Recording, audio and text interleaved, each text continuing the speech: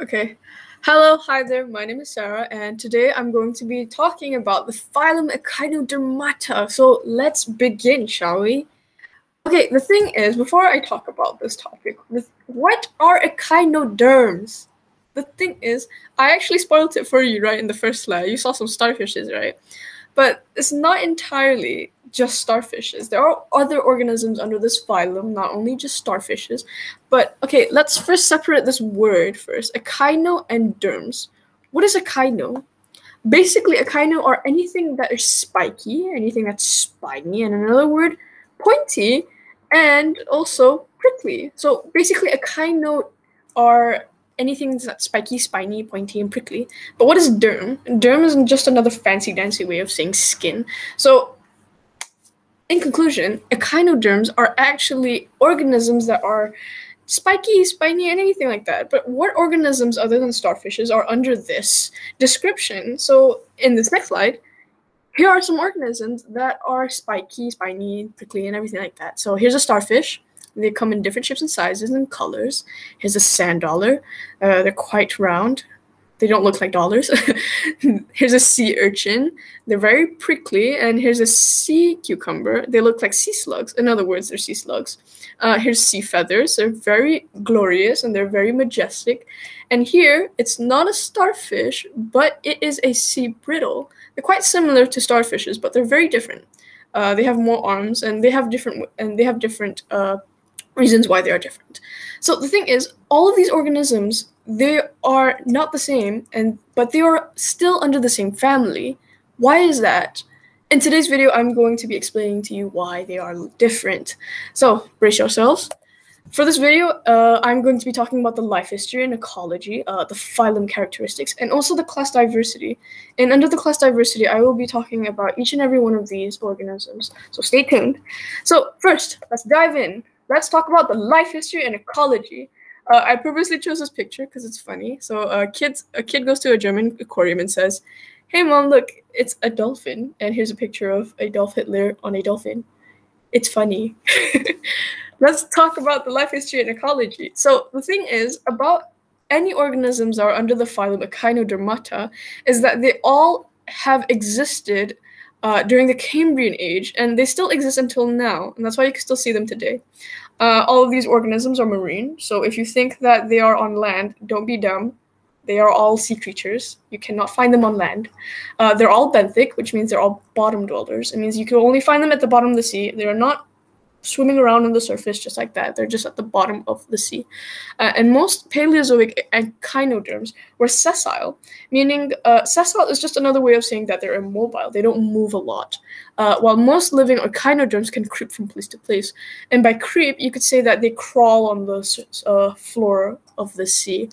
Many starfishes are predators, sand dollars, and epheroids. Epheroids is another way of saying sea brittle, by the way. Often feed on detritus. What detritus is basically decaying organisms, let it be animals or plants. Sea urchins scrape algae from rocks. Algae is just another version of moss, but water-like. Algae normally floats on the surface of waters, but since sea urchins are bottom dwellers, they are found on rocks in the bottom of the ocean. So reproduction in echinoderms is typically by external fertilization, meaning that their eggs and sperms are freely discharged into the water. But I haven't added the fact that reproduction in organisms in the phylum Echinoderms are actually two different types of reproductions. They reproduce sexually and asexually, but I will continue explaining in just a bit. Next, we are going to talk about the phylum characteristics. Now, these are very general characteristics of what I'm going to be talking about. They're basically all of the organisms, and they're not very specific of which class of the organism is. So in this chapter, the subtopic, I shall be talking about feeding, respiration, internal transport, excretion, locomotion, and also reproduction. And here you can see a sea urchin moving. It's so creepy. Okay.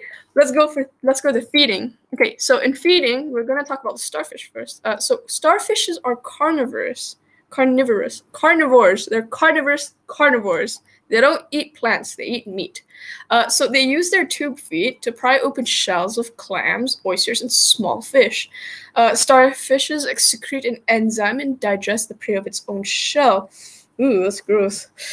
Some starfishes eat snails, corals, and other echinoderms, meaning that this guy right here, he can eat his own mother or father. Basically, starfishes can eat other starfishes or any organisms that are in its own phylum. Why? Okay, so starfishes, they have two stomachs. The first one is the cardiac, and the second one is the pyloric. So the cardiac stomach is a large oral stomach that receives ingested food, and the pyloric is a smaller orbital stomach that absorbs digested food. So in this next slide, here I can show you a picture of a starfish not hugging a clam, but eating a clam. So basically, he's trying to turn this clam around using its tube feet so he could can just engulf him. And here's another picture of a starfish eating a fish, a small fish. In this next video, I'm going to show you is that a starfish is eating a clam right here. So right here, you can see these tiny little things right here, right?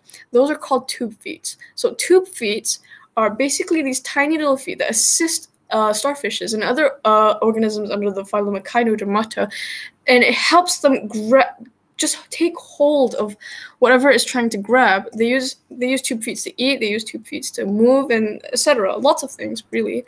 So he was just trying to eat that clam. He wasn't trying to hug him or anything. He was just trying to eat him. Next, we're going to talk about the feeding under sea urchins. Sea urchins are herbivores, which means they eat plants, and they scrape algae from rocks using their 5-part jaw. Sea lilies and sea feathers are filter feeders, which means they use their tube feet and flexible arms to capture plankton. Sea cucumbers are detritus feeders, and what detritus feeders are basically organisms that eat decaying organisms, just like I said before. They bulldoze the seafloor. This thing is really annoying. They bulldoze the seafloor, eating sand and detritus, and they digest organic matter and poop it out.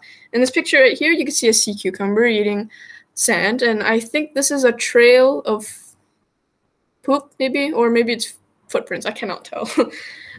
Next, we're going to be talking about respiration. And in respiration, gases diffuse across the thin walls of the tube feet. You can see down here, this is an image of a starfish's leg or arm, whatever you could say. And down here is the tube feet. Basically, these assist in respiration. Some species have small outgrowths called skin gills. So not all of starfishes have skin gills. Some of them do, some of them don't. Next, we're going to talk about the internal transport.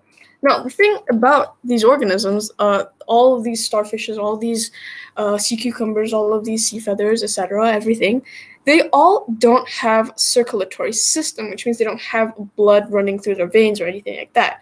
But the thing is, these organisms are special because they carry out respiration and removal of metabolic waste via their tube feet or their skin gills, just like I said before here. So the nutrients are distributed by digestive glands and fluid within their body cavities. They rely on columate movement and coelomic fluid within their body cavities to help them move.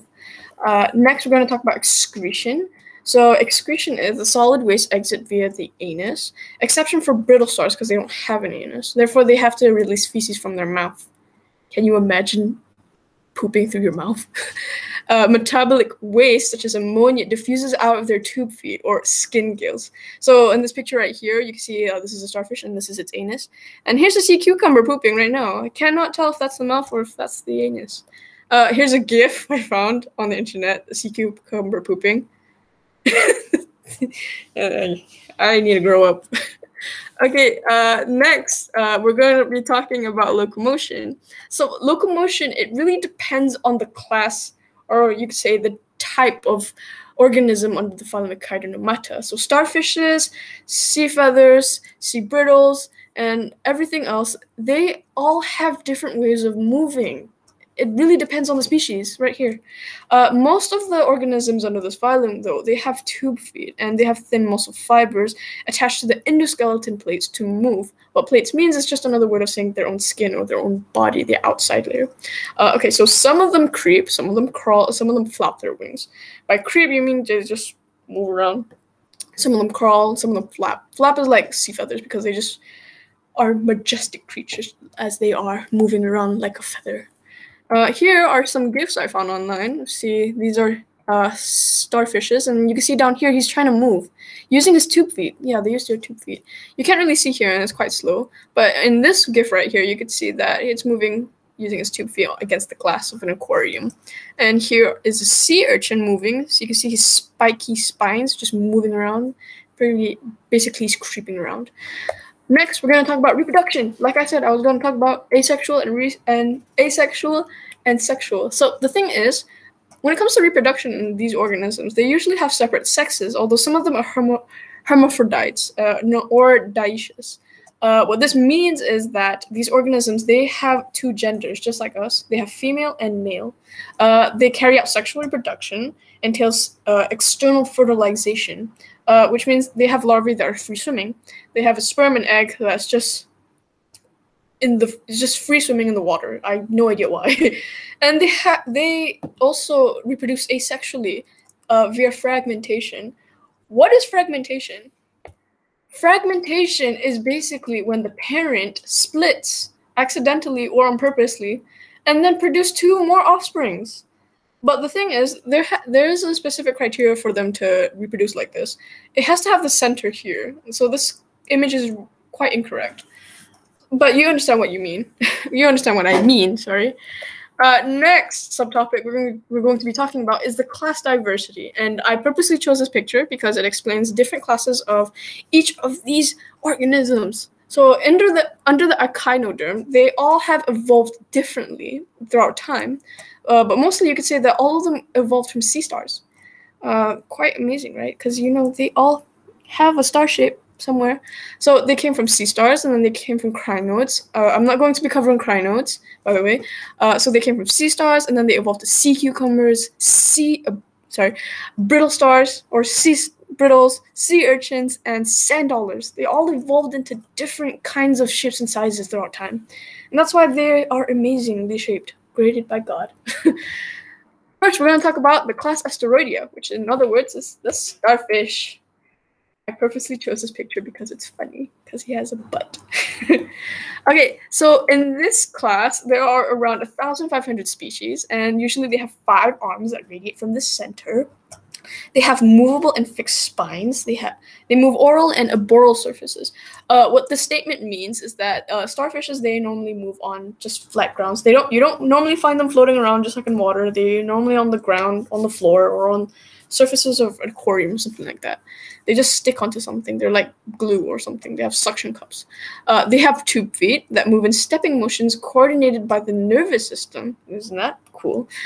Most starfishes are predators, which means, of course, they eat meat, feeding on sessile or slow-moving prey, such as mollusks and barnacles. Interesting. Next class we're going to talk about is the Euphoroidea, which is, in other words, a sea brittle. See right here, this is not a starfish. This is a sea brittle. They're very different. Here's another picture. The difference between the sea star and a sea brittle is that they have different arms.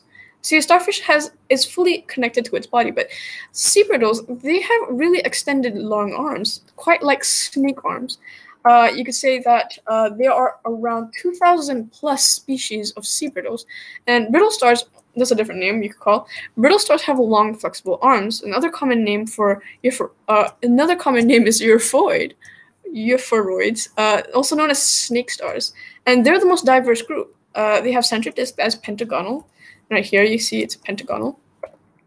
And they have tube feet, but they don't have suction cups. And that's the difference between starfishes and sea brittles. They don't have suction cups, and they don't stick to walls just like starfishes. They have snake-like locomotion. Creepy. Next on our list is the class Echinoidea, which in other words is the sea urchins and sand dollars. Look how cute that guy is.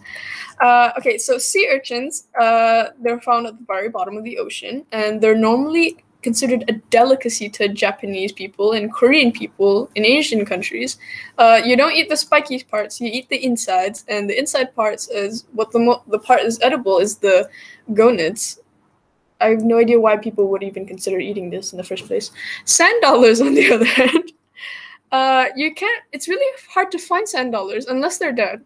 You can normally find them on the side of the beaches, and that's when they're actually turned into calcium carbonate, when they're normally dead.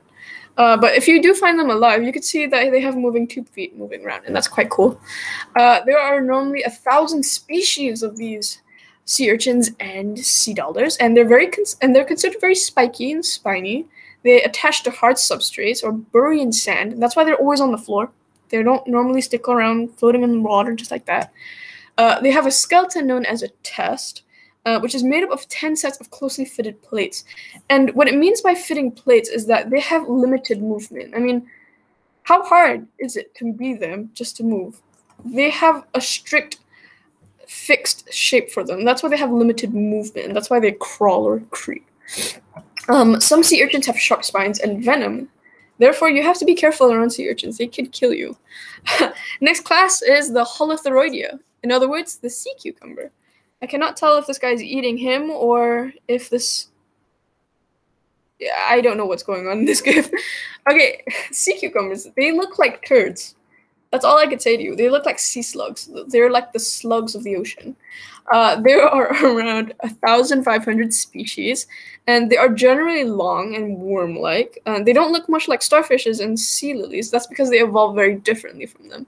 They lack arms, if you notice. They don't have arms. They're just like worms. They look like slugs. They're mostly sluggish, burrowers, and creepers. Their locomotion is using tube feet is inefficient, meaning it's not very good, it's not very impressive, they're not very fast, they're quite slow, and the contraction of body wall muscles produce worm-like movements, and that's why they move like worms.